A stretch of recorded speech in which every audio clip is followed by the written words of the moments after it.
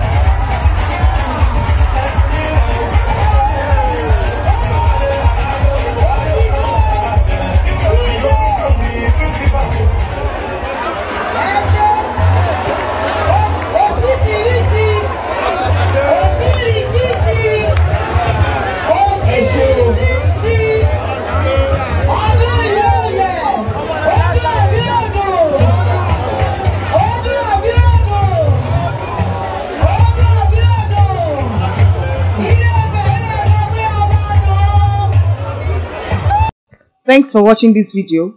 Please don't forget to click on the subscribe button. Kindly comment and share. We drop new videos daily. Thank you.